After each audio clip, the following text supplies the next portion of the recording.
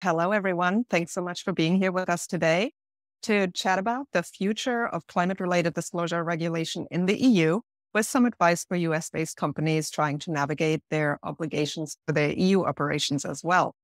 My name is Constance Duke. I'm the Director of Sustainability at SustainLight, and I am joined today by Joanne O'Donnell, who is the head of the Global Regulatory Compliance Team at Compliance and Risks, and Austin Kennedy, who is the Manager of Sustainability Reporting and ESG Performance for Philip Morris International. Welcome, Joanne and Austin. We're so happy to have you with us. Thank you. Delighted to be here. Just a few words on housekeeping before we get started. Please feel free to post questions via the Q&A feature at any time. We'll try to answer as many as possible, either in the chat or live at the end. And if we can't get to your questions, we will follow up after the event. And also, we will send a link to the recording of this presentation in the coming days. We have a lot of ground to cover today, including an overview of CSRD, followed by what's most important to know for reporters, the ESRS, including climate transition plans, and then we'll wrap it up with a spotlight on international regulations and some insight on what lies ahead. And with that, I'll hand it off to our expert, Joanne, to get us started. Thank you. Thank you, Constance. So my aim today is basically to give you an overview of the main climate disclosure regs currently in force in the EU with a specific focus on the Corporate Sustainability Reporting Directive, as Constance mentioned. There's lots of information out there on the CSRD, which can be really, really overwhelming. So my aim really is to simplify as much as possible and to help you understand where the CSRD fits in with some of the other EU level disclosure requirements relating to climate. And I'm also going to do a bit of a deep dive into some of the EU member state regs in this space as well. I'll also touch upon some of the climate disclosures outside of the EU with the specific focus on the US and the UK. And then we can kind of look ahead and see what's coming down the track for 2023. So I wanted to kind of kick off with a look at this regulatory growth chart on ESG reporting. So this is taken from C2P, which is our database at Compliance and Risks. And it covers ESG reporting regulations, both proposed and in force, essentially for the past 7 years, since 2016. So the reason why I chose to start with this visual is that it gives you a really, really striking representation of the rate of regulatory activity in this field, particularly in the past 2 to 3 years. As you can see, there has been an incredible proliferation of climate and ESG reporting regs, particularly since 2022. And the EU has really been leading the way in this area. So I think it's interesting to explore the reasons why there has been such a sudden increase in climate disclosure regs, particularly in the past 2 to 3 years. And you have a lot of sustainability concerns for product manufacturers that have been increasing at an alarming rate. And these are largely driven by, tightening regulations, pressure from investors, pressure from consumers. And this is really driving companies to try to reduce the burden of their activities and their products on the planet. So they're really looking at how their products are designed, engineered, and they're looking at ways to meet their performance and quality requirements while using fewer resources. So regulators are really responding to these concerns. And the knock-on consequences is there has been a huge increase in regulation for product manufacturers to contend with.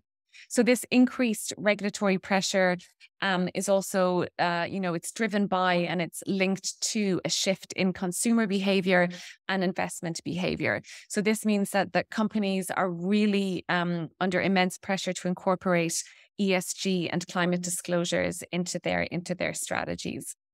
So I suppose now that we're getting into the meat of today's presentation, the EU Sustainability Reporting Framework is really kind of comprised of 3 main pillars. So I'll leave the Corporate Sustainability Reporting Directive until the last, because that's, what the focus of this presentation. But I wanted to give you a kind of an overview of how the other 2 regulations also slot in with the Sustainability Reporting Directive as well. So you have the Sustainable Finance Disclosure Regulation, and then you have the Taxonomy Regulation. So the Sustainability Finance Disclosure Regulation that contains sustainability assessment and disclosure obligations applicable to financial products and financial entities. And it essentially sets out the information that investors must collect from their investee companies. So again, the aim of the SFDR is to avoid greenwashing by financial products. So if you are a US or non-EU firm, you would be impacted by the SFDR if you have EU subsidiaries or you offer products or financial services in the EU. Then you also have the EU Taxonomy, which sits in between the SFDR and the CSRD, and that establishes a classification system for both regimes. So basically, it provides companies and investors with definitions for which economic activities can be considered environmentally sustainable. So that is also designed to protect investors against greenwashing. The disclosures under the EU taxonomy are mandatory for large companies only, but smaller companies can choose to disclose the taxonomy alignment of their products also. So as you can see, the EU taxonomy sits nicely in between the SFDR and the CSRD. So I guess to chat about the CSRD in particular, which is the focus of today's presentation, we need to kind of go back a few years to the Non-Financial Reporting Directive. No discussion of the CSRD is really complete without first looking at the NFRD, because the CSRD has effectively expanded on and revised the Non-Financial Reporting Directive. So that directive has been in force since 2014, and it applies to public interest entities with more than 500 employees. And those entities have essentially been required to report on certain non-financial matters, including environmental matters, social matters, treatment of employees, respect for human rights, anti-corruption and bribery, and diversity on company boards. The problem with the NFRD is and was that it had several deficiencies. The main one being that companies were essentially given free rein to choose whatever reporting framework they wanted to use. So there was a real alphabet soup of differing standards. They could choose from the GRI, the SASB, the UNGC, or the TCFD.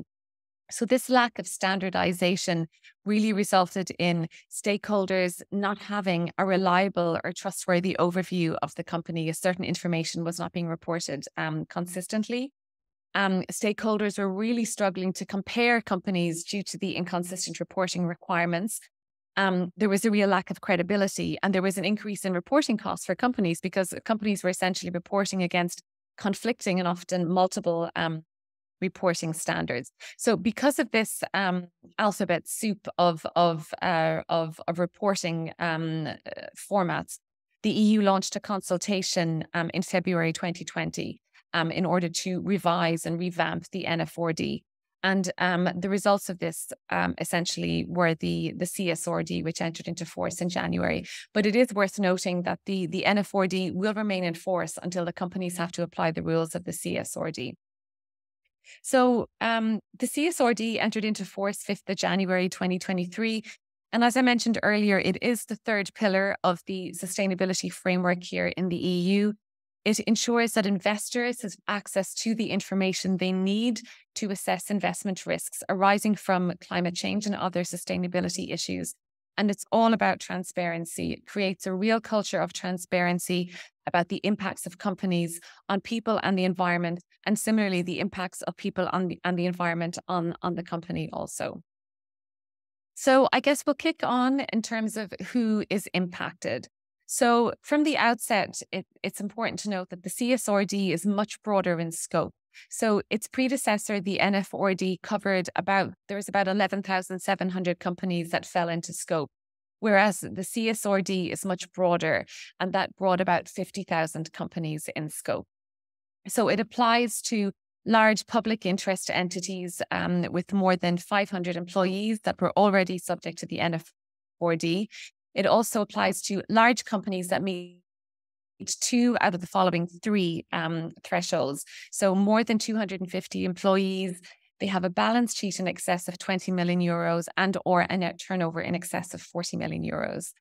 It also applies to EU-listed SMEs, except micro-undertakings. So micro-undertakings are defined as companies that meet 2 out of the following 3. They have less than 10 employees, they have a turnover less than 0.7 million, and they have total assets of less than 0.35 million.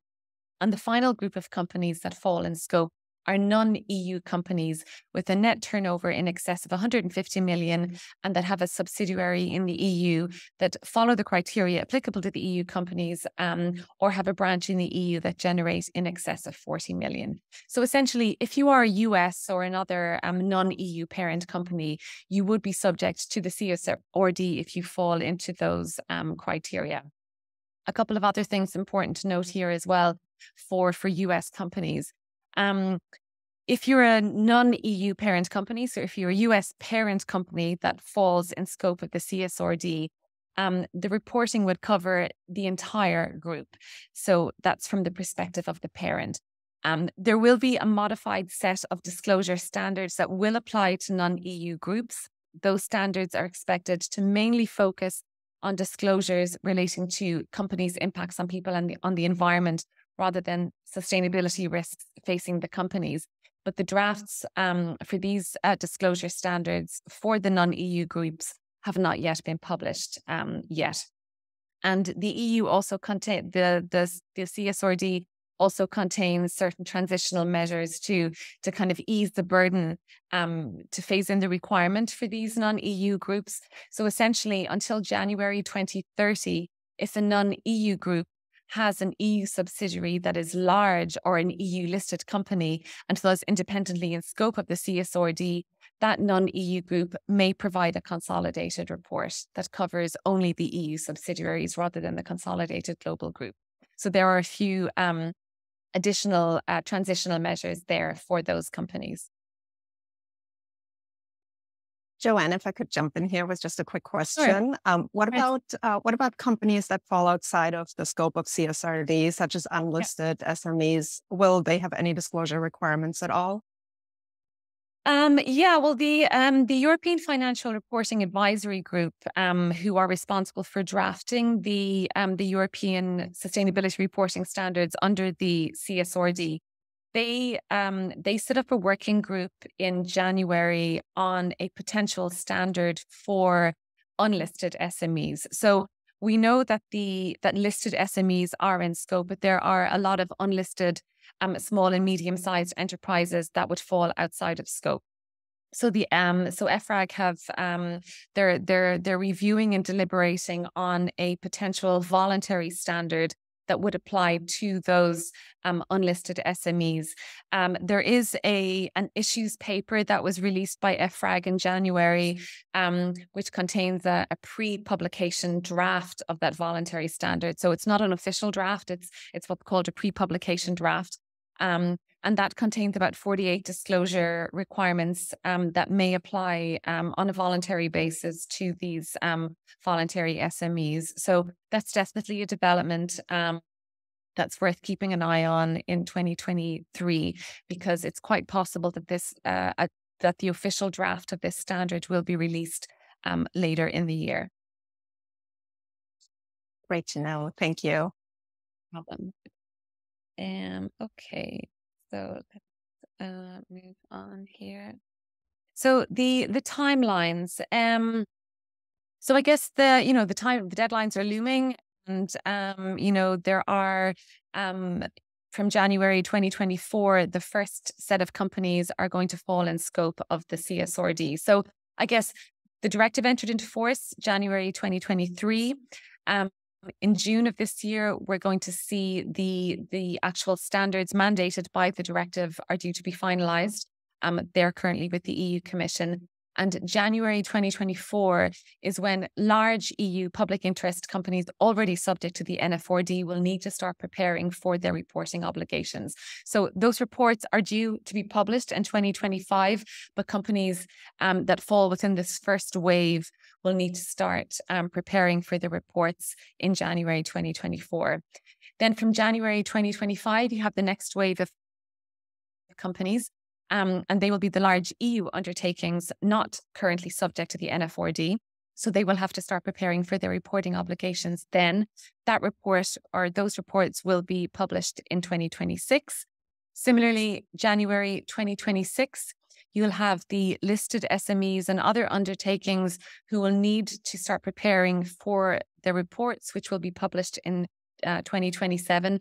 There is an opt-out possible under certain conditions until 2028 for this group of people of companies. And then in January 2028, you will have the non-EU undertakings with significant EU turnover. Those reports will be due in 2029. So as I mentioned, those deadlines are looming, and the deadlines for the implementation by member states will be June 2024. Also, that's worth noting.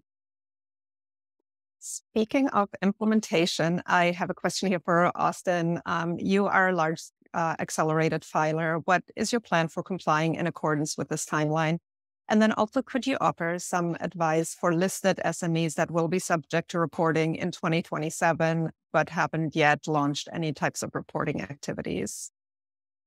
Yeah, of course. So, I mean, I guess first off, as Joan's done a really great job explaining, these standards are going to be impacting, different companies in different ways across different time horizons. I think the first step is really it's really important for companies to understand their potential exposure and then really determine what the implications may be for them. So for Philip Morris International, I'm just going to use a shorthand PMI throughout. We're a large publicly listed US headquartered multinational company, and we're a parent company for various affiliates and subsidiaries based in the EU that fall into different kind of categories on its timeline. So for us specifically, certain subsidiaries in Europe will be included in the first wave and others in the second wave of applicability. And then as the non-EU headquartered company, we're going to be responsible to report on this fiscal year 28 data and fiscal year 29, as is kind of shown in this timeline here in a consolidated manner. Those standards aren't available yet, so there are some questions there for us. There are also some open questions on what standards, if any, will be considered equivalent for non-EU headquartered parent companies. So that's part of the legislation, but it hasn't actually been clarified. So, for example, if the ISSB is considered an equivalent international standard, we may be able to report against that in lieu of the ESRS on a consolidated group basis. So that would potentially help quite a bit with reporting burden, interoperability of various standards. So for us, in our situation, in our circumstances, we've already taken a pretty robust sustainability materiality assessment. That we'll discuss that a little bit later on. And historically, we have aligned our disclosures with the GRI and the SASB where appropriate, kind of based on the results of this assessment. And those are really the building blocks of a lot of the variety of proposals that are out currently. So the next step for us really will be to undertake kind of a more detailed gap analysis. We have to adjust the current metric definitions to ensure kind of more precise alignment with the ESRS language and concepts. And we're also going to have to think about ways to kind of more easily disaggregate data by country. So as Jan was explaining, we as a parent company could simplify the process a lot for our affiliates and subsidiaries in Europe by producing an EU block disclosure in one of our 5 largest subsidiaries in Europe. But to be able to do that, you have to be able to disaggregate a lot of data that we currently centralize into this country by country level. We also have to think a lot about kind of the external assurance of our So we currently obtain external assurance for kind of certain environmental and health and safety metrics and emissions metrics, as well as some of our kind of business transformation metrics that are showing our progress on our smoke-free journey, but not to the full set of indicators we report or the full set of indicators that would fall into CSRD. And so, for SMEs, I think the first step is really going to be to understand the exposure and associated timelines. I'd imagine for a lot of SMEs, it'll be much more straightforward exercise than it is for us as a large multinational. Then I would imagine they would want to, follow a similar process. They'll want to perform a gap analysis on the technical side of things. Whether or not they've already begun reporting against voluntary standards, they should consider starting that as a test run. And then finally, I'd also say that really this space has exploded lately.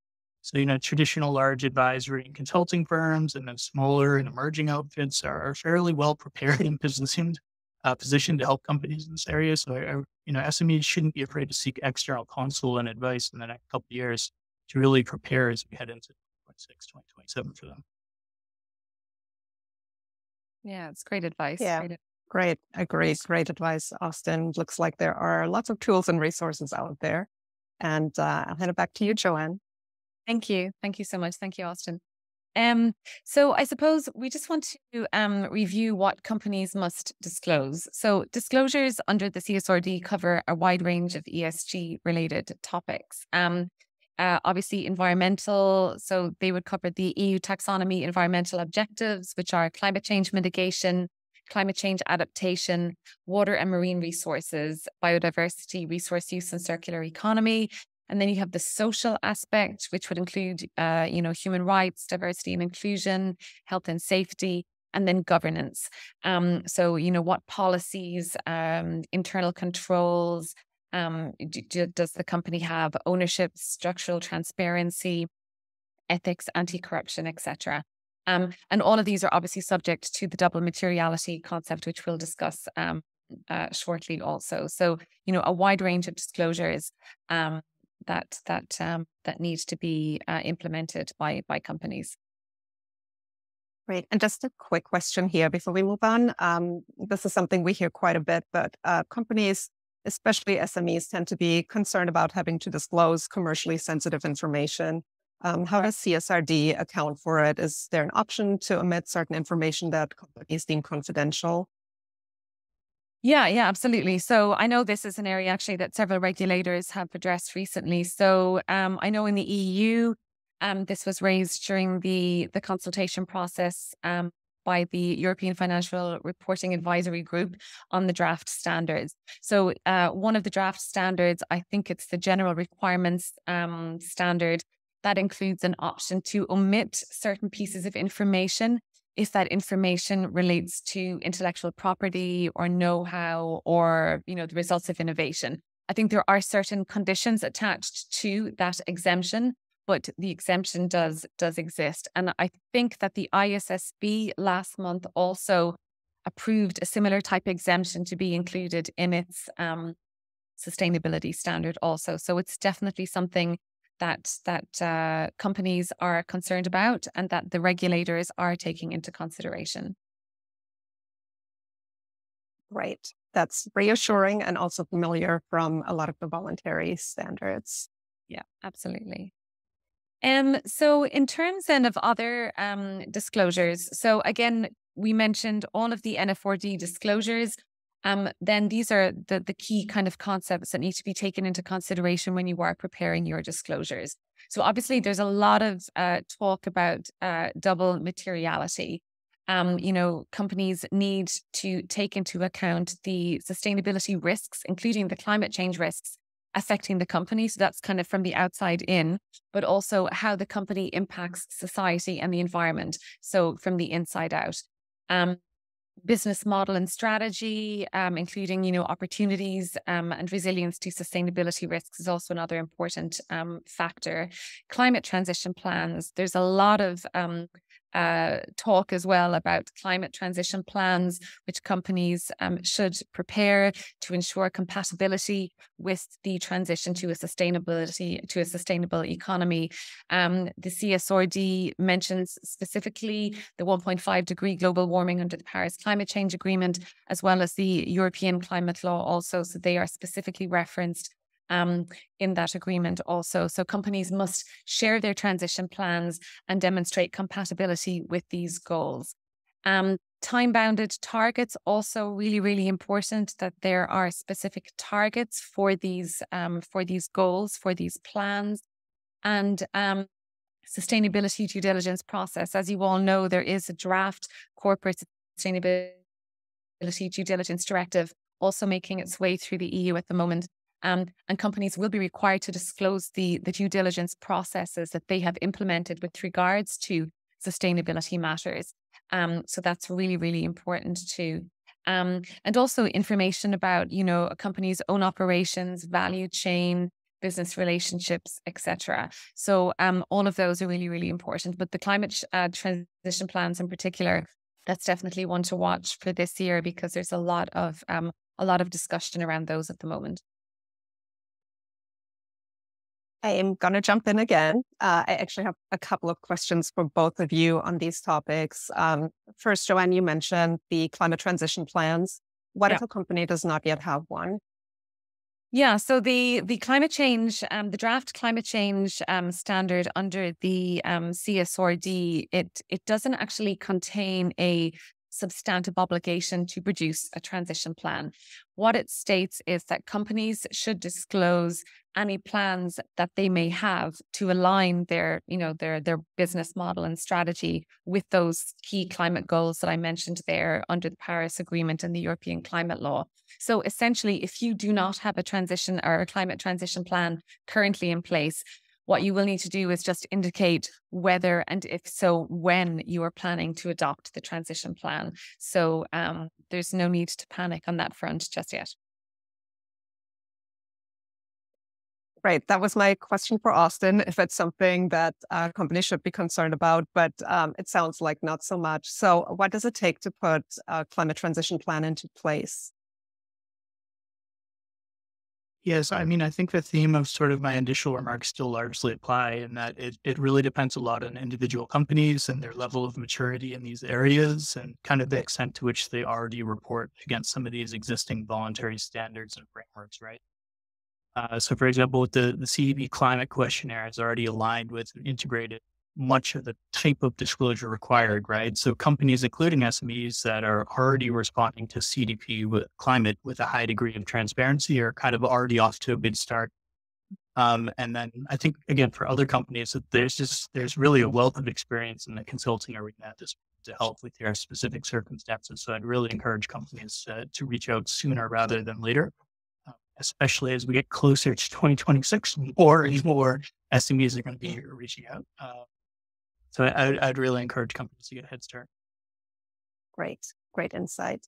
I also want to touch on double materiality. It's been obviously a hotly debated topic for some time and certainly divides the EU and the US approach when it comes to regulated reporting.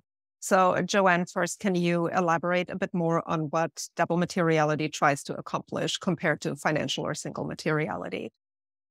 Sure. So essentially, double materiality is basically where a company needs to take into consideration both financial and impact. So financial materiality is where the company has to report on how sustainability issues create financial risks for the company. So that's kind of the outside in perspective. Impact materiality is where the company has to look at how the company impacts people and the environment. So it's from the inside out. So the double materiality encompasses both. Basically, it's the inside out perspective and the outside in perspective. And this perspective is quite different from the SEC climate disclosure rules currently, published in or proposed in the US, as well as the ISSB rules. Both of those are kind of financial impact only. So that's really where the big difference is with the CSRD. Great. And Austin, you mentioned that you have done a materiality assessment already, a double materiality assessment. Can you tell us a little bit or give some advice about what companies can do ahead of the rules going into effect to identify topics that meet the double materiality standard under CSRD? Yeah, of course. Yeah. So at PMI, we undertook our most recent sustainability materiality assessment in 2021, and we used three lenses. So we looked at stakeholder interest and then the internal or inward impact and the external or outward impact. And then we reported kind of prioritized consolidated results, but then we also reported results specific to each of these lenses. So for example, the outward impact result, the inward impact result, and so on. And then we also put together a list of emerging sustainability topics. Maybe haven't quite reached that level yet, but that we anticipate will in sort of the short to medium term. And so for us, we think this really has helped stakeholders understand what single versus double materiality looks like for our business and for our circumstances. But then it also helps us future-proof the process a bit and kind of set ourselves up for adhering to some of these impending regulations, whether that's ISSB or SEC proposals or ESRS. So we're going to need to revisit this, and obviously we'll need to make some necessary adjustments, but we feel the process has left us pretty well positioned to understand the topics that we think we'll need to report against. And it gives us a pretty solid foundation moving forward. So I would suggest to companies that, maybe haven't already undertaken a materiality assessment, or maybe they have, but it hasn't been through this lens of double materiality, that they get started on that, even if it's an internal exercise, to really begin to understand, again, what is the exposure and what are the potential implications for the company. And then I would say, on the more technical side, at this point for us, we already report against SASB and GRI. We are fairly kind of comfortable with our ability and sort of infrastructure to collect some of this enterprise-wide data. But then the next step is really exploring how to do this at sort of an EU block level, or looking at the external assurance, as I mentioned before, to really respond to the CSRD requirements in a more streamlined manner. Yeah, great advice. Thanks, Austin. Great. Thank you. Thank you, Austin. So other key concepts as well that are quite important for the CSRD is this concept that Austin mentioned there of assurance. So the CSRD introduces for the first time an EU-wide requirement for limited assurance for the sustainability information. So the idea is that there will be this requirement that reports be subject to limited assurance initially, and potentially then, depending on whether or not these assurance sustainability standards are published or not, there will be a move to reasonable assurance in the longer term. So the whole idea behind this is to ensure that reported information is accurate and reliable, and it really is designed to, to avoid the pitfalls that were experienced with the NFRD. Digitization as well is another important concept here. So undertakings will be required to prepare their financial statements and management record in a single electronic reporting format and digitally tag it, making it machine readable. So that's also an important aspect. And then I guess the big aspect, which I'll touch upon in a bit more detail shortly, are these mandatory European sustainability reporting standards. So unlike the NFRD, where companies could choose to report using any reporting framework, the CSRD specifically mandates reporting according to these European sustainability reporting standards. So these standards were proposed or published by EFRAG, which is the Financial Reporting Advisory Group. They were submitted to the EU Commission in December, I believe. So they're currently with the EU Commission, and they will be published, hopefully finalized in June of this year. So these standards are really, really quite important. I'll jump in again with another question. Oh, sure. Can you tell us about the types of penalties imposed for non-compliance with CSRD? Sure. So the directive pretty much gives member states a carte blanche to kind of impose whatever administrative sanctions or penalties that are necessary if a company violates the provisions of the directive. As this is a directive, each member state has to implement the provisions of the directive. It's unlike a regulation in the EU. Regulations are directly enforceable in member states, but directives, on the other hand, need to be implemented. So directives typically do give member states a certain amount of leeway. The directive does state, however, that whatever sanctions and penalties are imposed by a member state, they have to be effective, proportionate, and dissuasive. And they have to take into account certain criteria, such as the gravity, duration of the breach of the specific reporting requirement, whether the company has had any previous infringements, whether the company is cooperating, that sort of thing. But essentially, it means that you may have a situation whereby infringement of the directive in Ireland, let's say, could potentially result in stricter penalties than in France or in Spain. So that's just something to bear in mind, that there will be slightly differing infringement procedures in each of the EU member states. Right. Yeah, that definitely takes reporting to the next level. Yeah. I will pose another question to both of you, and I know we've touched on how companies can prepare, but since we're wrapping up the key concepts here, if you both could maybe weigh in on, how companies can prepare to meet these obligations, obviously to avoid these sanctions, and do so in an effective and efficient way. Sure. I mean, I can kick off maybe before Austin. Yeah. I mean, what I would say is, and I mean, Austin has touched upon this already, is to really understand the timelines. I think, looking at the CSRD, look at the draft sustainability reporting standards, assess whether and when your subsidiaries or your entire consolidated group will become subject to it. Consider, which wave you will fall into. So again, just being familiar with the directive and the draft standards. And I think also it's important to decide, particularly for those companies who may be required to submit reports for the first time, you need to really decide what company department will own the process, because traditionally, the finance department was responsible for financial reporting. But now that we're looking at non-financial reporting, there will be a lot of other organizations in the company involved, human resources, sustainability working groups, committees, etc. So it's really, I think, deciding who will be involved and also collecting the data. Again, this is something that Austin already alluded to.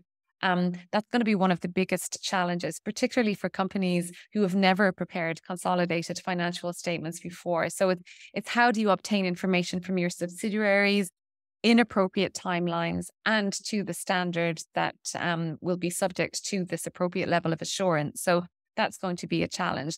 And then I think finally, and again, Austin also mentioned this, is really looking whether you do it internally or whether you outsource it, is keeping track and monitoring all of the regulatory developments in this area, because regulations are coming out all of the time. So it is a real challenge for a lot of companies to keep on top of these regulations.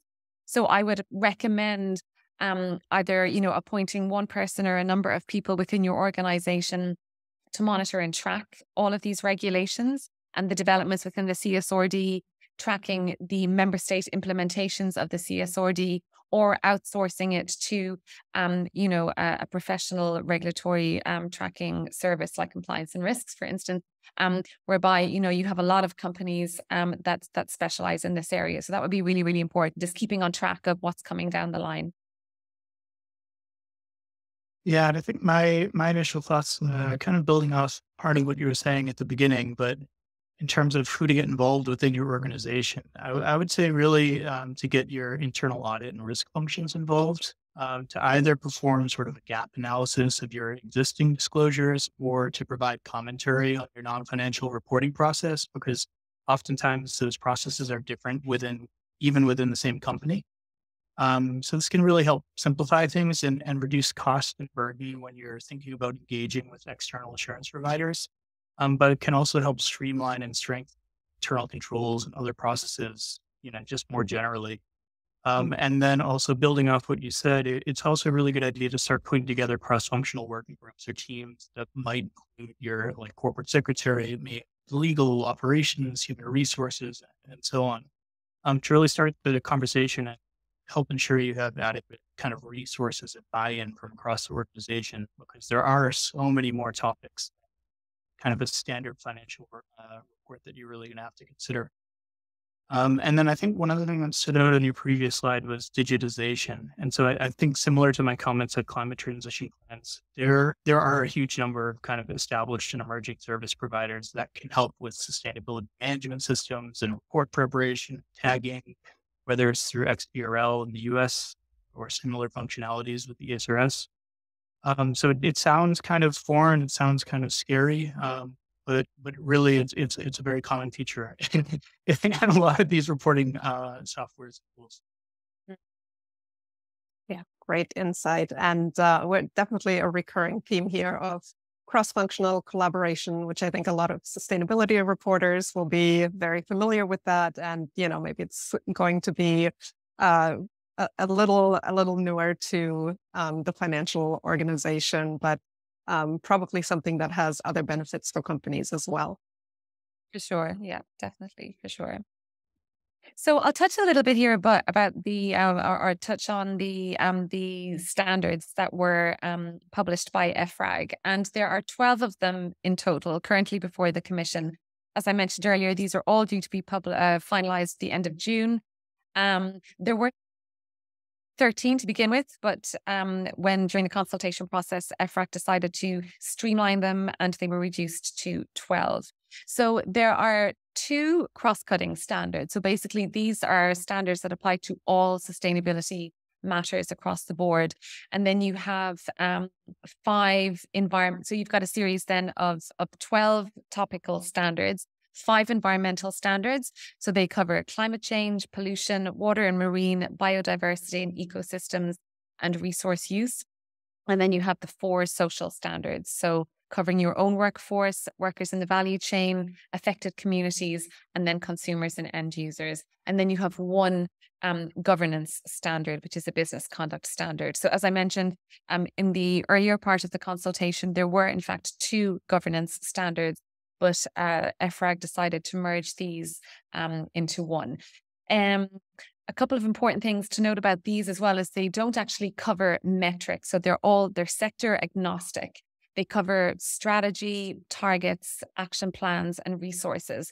The actual metrics are going to be set out in sector-specific standards, which I mention here. Those sector-specific standards have not yet been published, but they are expected to be coming out later this year, along with the SME proportionate standards also. So again, there's a lot of work. EFRAG is doing a lot of work in relation to these standards. And each standard then contains a certain number of disclosure requirements. There are 82 disclosure requirements actually in total, covering all 12 standards. This number was reduced during the original consultation process. There were actually 136 disclosure standards. But again, bearing in mind that EFRAG really want to make this process as simple for companies as possible, they decided to consolidate and streamline a lot of those disclosure requirements. So we're now looking at a total of 82 potential disclosure requirements. And Joanne, do you expect any substantive changes to the ESRS draft before the Commission now, or is it likely to be enacted as is or mostly as is? Yeah, I mean, I guess it's hard to tell until the final versions are actually published by the Commission in June. It's really, really hard to tell. But the EU Commission have stated that, their purpose isn't really to change the substance of these standards. Their main focus is to improve the clarity of the standards. So I was actually I attended a webinar a couple of weeks ago that was hosted by the Irish Department of Trade and Enterprise, and there was a spokesperson from the EU Commission on that webinar, and he confirmed that it's not really their intention to make any substantial changes. So I don't foresee anything substantive, but there may be some areas where they improve the clarity of certain provisions. So we'll just have to watch this space, I think, at the moment. Great. So I just know for those preparing. Yeah, I think so. So again, because this webinar is focusing on climate transition or climate disclosure regs, I kind of just wanted to just do a little bit of a deep dive into what a climate transition plan should include. And it's interesting actually, in a recent survey published by the CDP, of those companies that have disclosed a transition plan, only 0.4% were regarded as actually being credible. So there's a lot of talk about climate transition plans, but there's a real, I think, focus on credibility and tangible climate transition plans. So the draft climate change standard does include some guidance and some pointers as to what a climate transition plan should include. And essentially, they should allow or should outline what a company will deliver on in terms of their strategy to align with the latest climate science recommendations. So they should include very clear, measurable targets on greenhouse gas emissions and net zero pledges to be achieved in a specific time frame. So the targets should be time bound. That's really, really important. They should have the detail as to how to translate these commitments into action. And governance mechanisms, are these climate transition plans approved by the board? Are they approved by management? How are they going to be financed? How are they going to be governed? And then obviously just transition. So there's a lot of discussion as well at the moment about climate transition plans that include the just transition. So by just transition, I mean, you're not looking just at greenhouse gas emissions, but you're also looking at the social component of transitioning towards, a world that will stay within this global warming of 1.5. So companies need to ensure that this transition towards a neutral economy happens in a very, very fair way. So these are all aspects that that a climate transition plan should include. So this slide it can be quite daunting when you look at it first, and it's just really, and I'm not going to go through it in a huge amount of detail, but I just wanted to give, I suppose, our listeners and attendees today a flavor of what's going on outside of the EU. Because even though the EU is most definitely leading the way in this area, there's a lot of jurisdictions they're following suit as well. So I kind of wanted to focus on maybe 2 or 3 of these in particular. I guess the one that seems to be getting a lot of attention at the moment, or the 2 rules that are getting a lot of attention at the moment, are the 2 US draft rules. So we spoke about them, or Austin mentioned them earlier. In particular, the climate disclosure proposed rule from the SEC, the Securities and Exchange Commission. So this rule was published back in March. And it would apply if it's finalized to listed companies, and it would require them to include certain climate related disclosures in their statements and periodic reports. So this rule is due to be finalized in April 2023. So that's definitely one to keep an eye on. And similarly, in November in 2022, the US also proposed this federal supplier climate risks and resilience rule. Again, this would require major federal contractors and also significant federal contractors to include certain types of information, and including they will have to report on their scope 1, 2, and 3 emissions. So that's also one to watch. Also, the deadline for comments for that was actually the 13th of February. So that, we should expect some movement on that rule shortly. 2 other US proposals, actually, which I haven't referenced here, but which might also be worth mentioning, because both of these are fairly recent. And they come out of the state of California, are the Climate Corporate Data Accountability Bill and the Preparation of Climate-Related Financial Risk Reports Bill. Both of these bills, I think, were proposed by the same group of senators in California.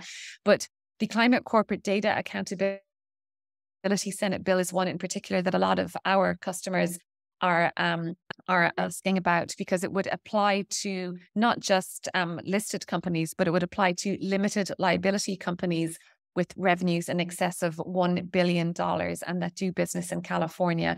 So if that rule is finalized, it would require those companies to annually disclose their scope 1, 2, and 3 greenhouse gas emissions to an emissions registry that will be set up. So again, that's certainly something to watch.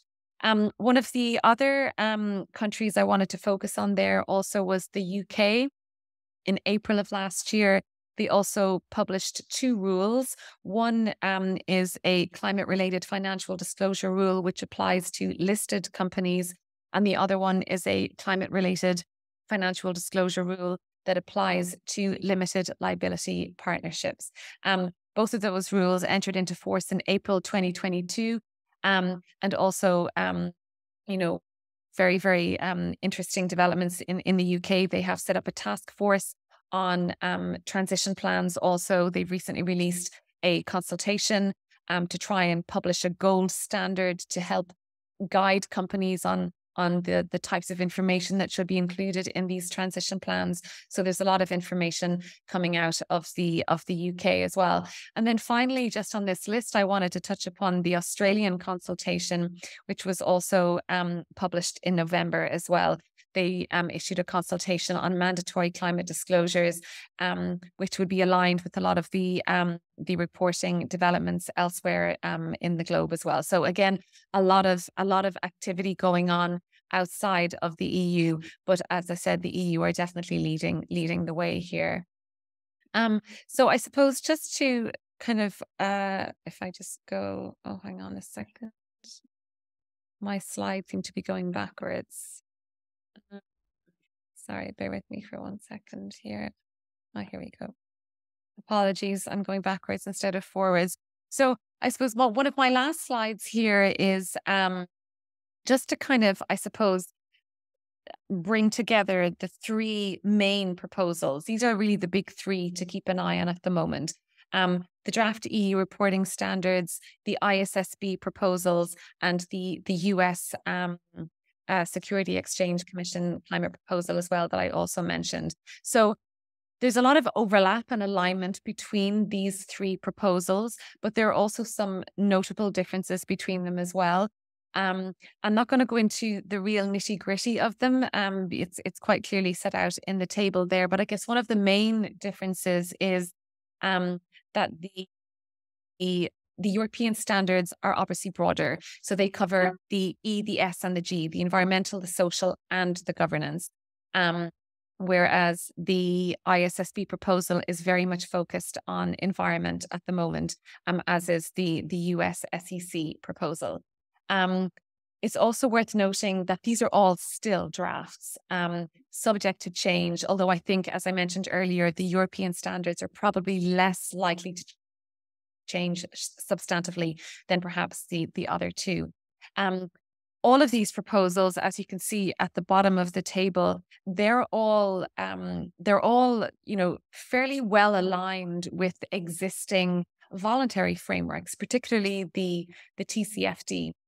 And I think that's really important to note because a lot of companies are quite concerned about these mandatory reporting standards. However, if you are already reporting to using one of the voluntary frameworks, there's a lot of reporting and data collection that you're already doing that will definitely go towards, your mandatory reporting obligations under one of these proposals here. So I think it is important to note that these three proposals are very much, they draw upon and they are aligned with some of the existing voluntary reporting mechanisms as well.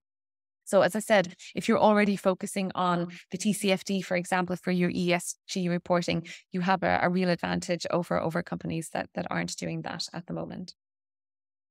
Joanne, since you just brought up this alignment with voluntary standards, what is EFRAG doing with regard to them? Where do GRI and SASB, for instance, fit in? Are they still here to stay as voluntary standards? Yeah, I mean it's a good question. I think there's a lot of like progress and ongoing discussions between EFRAG and these various voluntary bodies at the moment, and also between the EU and these bodies as well. I mean, the aim, particularly with regards to the EU, is to try and maximize alignment and interoperability. And the European Commission in particular has been really, really vocal about not wanting to reinvent the wheel and to avoid these multiple reporting regimes. So the European Commission and EFRAG have been working with all of these standards bodies to ensure global comparability. The EU Commission is also engaged with the ISSB and the GRI. And on a recent webinar, actually, the EU Commissioner representative noted that the aim is to try and develop this sort of a mapping table with all of these proposals once they're finalized, of course. So this mapping table will basically set out the areas that each of these proposals have in common, but also the areas that they differ. So this will be really, really important for companies that may be, may be subject to all of them. It is important to note as well that the EU standards are very much largely aligned already with, as I mentioned, the TCFD, the ISSB and the GRI. And when the draft standards were submitted to the EU Commission in December, EFRAG also released two additional documents. There are two appendices to the draft. One of them maps the existing TCFD recommendations with the European standard, particularly I think a climate change standard. And then the other document maps the ISSB proposals with the European standards. So again, the idea is to illustrate how these European standards have integrated, to the maximum extent possible, the content of both the ISSB and the TCFD, because I know a lot of companies find this quite confusing. Understandably. And Austin, obviously you're a very mature reporting company. Will voluntary standards continue to play a role in your overall reporting approach? And also, of course, thinking about regions that are less regulated than the EU on the reporting front. Yeah, thanks. Well, I think one thing just to build off prior comments is, so just for clarification, SASB is now part of the IFRS. So the SASB standards, as well as integrated reporting framework, both rolled forward to the Value Reporting Foundation, and then that rolled into the ISSB. So the ISSB will carry forward with the SASB and use those as kind of like the basis moving forward for the topic-specific standards for the various proposals. So if you're already responding to SASB, you're very well positioned to in turn eventually respond to ISSB as well. But to your question, I think for us, it's still a lot to be decided. A lot of the considerations are really centering around future regulatory developments, as well as the fact that we are a U.S. listed company. So our annual management report takes the form of annual report on our Form 10K, and that's really subject to SEC requirements, very much focused on financial materiality or this inward impact with targeting the financial community, including investors and also regulators. So for us, a kind of a fairly narrow subset of this sort of sustainability related information can really be included in our annual report. And so like, many other US listed companies, we have to figure out how and where to report sustainability related information that is sort of interest to this broader range of stakeholders, employees and civil society, NGOs, agencies, among others. So considering for us that CSRD won't really impact our consolidated group level reporting, at least on a mandatory basis until sort of fiscal year 28 data and fiscal year 29, safe to say voluntary reporting kind of consolidated group level that kind of goes beyond these regulatory requirements will continue for some time. But I'd say some factors we are considering is the extent to which our voluntary integrated report will eventually align with these ISSB standards that were mentioned, assuming voluntary application and sort of non-regulated filings will be allowed for U.S. listed companies. That was kind of a point of contention in the initial proposals. So, I mean, even if these standards are unlikely to become regulatory requirements in the U.S. because of the U.S.'s particularly kind of narrow scope of information that can be included in a management report, at least in the short to medium term, we kind of anticipate sufficient investor interest to push us to align our disclosures with the ISSB standards kind of to the extent possible, pretty quickly, pretty early on. And that, as I said, that does cover essentially the SASB standards, which we already report against voluntarily. So there will be some level of overlap, some level of decision making around how to target them. Yeah, that definitely makes sense. We have about a minute left, so I'll just quickly say that we do have some great questions in Q&A, and we will get those answers to you. And Joanne, I'll let you wrap up the presentation. Sure. So I guess just to wrap up, what's in store for the rest of the year? Again, keeping an eye on those three key draft proposals, the European standards, the ISSB and the SEC. The exposure drafts for the sector-specific ESRS standards, they're definitely going to be released this year. And those sectors in scope will typically include, I think, textiles, jewelry, some of the energy sector as well. So definitely something to keep an eye on. The exposure draft for the unlisted SMEs also want to keep an eye on. And again, the modified set of disclosure standards for non-EU groups in scope of the CSRD. The ISSB also recently announced that it will be potentially pulling together a draft disclosure standard on natural ecosystems in the just transition. So that's something to keep an eye on. And then obviously greenwashing and climate change litigation risks. There's been such a huge increase in this space that is something to definitely be aware of as we move forward into the rest of the year. Climate transition plans, I've touched upon those already. The Corporate Sustainability Due Diligence Directive and all of the requirements that will contain once that is finalized, including the human rights and environmental due diligence requirements, definitely a big one to watch in the EU. And then finally, I guess the increased alignment and cooperation between the standards bodies, as we've discussed as well. So there's a lot in scope. I mean, there's going to be a lot more regulation in this space as well, I think, in 2023. So my advice really for companies is, to stay, stay on top of the regulations that are coming out, to make sure that you're monitoring and tracking all of these regulatory developments, particularly the ones that are coming down the line. So keep on top of the proposals, because there's a lot more happening in this space, and there'll be a lot more later this year as well. Wonderful.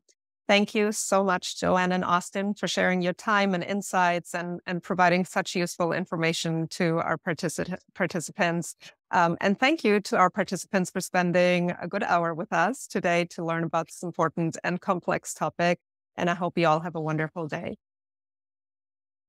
Thanks Great. a lot. Thank you so much. Thank you.